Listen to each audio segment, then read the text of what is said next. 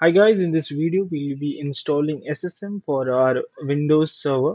I just launched a Windows server. Here you can see the platform as Windows. So when we go to connect and go to session manager, it will give this error which is saying we are not able to connect you. So let's install SSM on it. For first we need to go to IAM. We'll create a role first and attach it to our instance. Go into role, create role, EC2 permissions, and here two policies are required.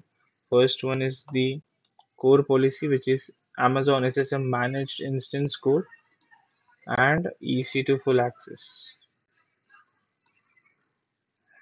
Here it is.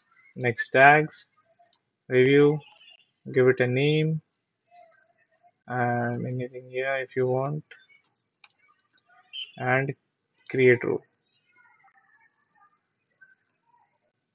That's it.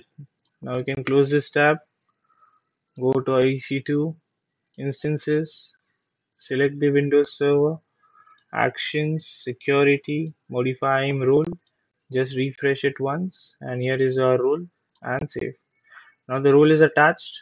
Now we need to go to connect RDP client. RDP is remote desktop, and here we having the username and password.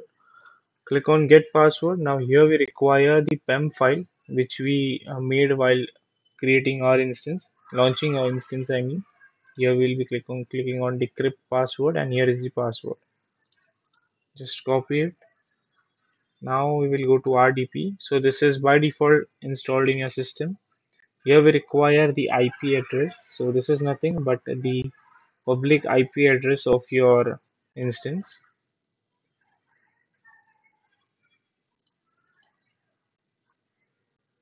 Here it is.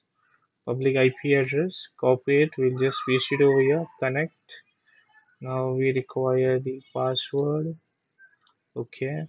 Yes. And we are in. That's it. We are into our Windows server now. We will just check over here whether it is done or not.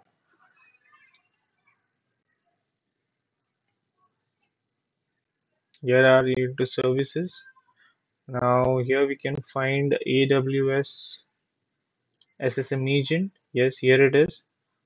Prior doing this, we will just go and check whether the SSM is working or not.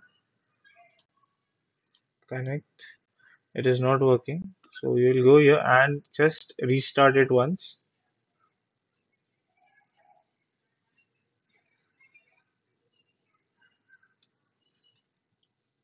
It will take few seconds, and yes, it is running now. So we can stop all this. Again, go to our instance, refresh, and click on connect, and yes, it is working. See. Now this is how you can install SSM for your Windows server. Earlier I have showed you how to install SSM for your Linux server. So that's it for this video, and also don't forget to follow me on LinkedIn. I have attached the link in my description. Thank you.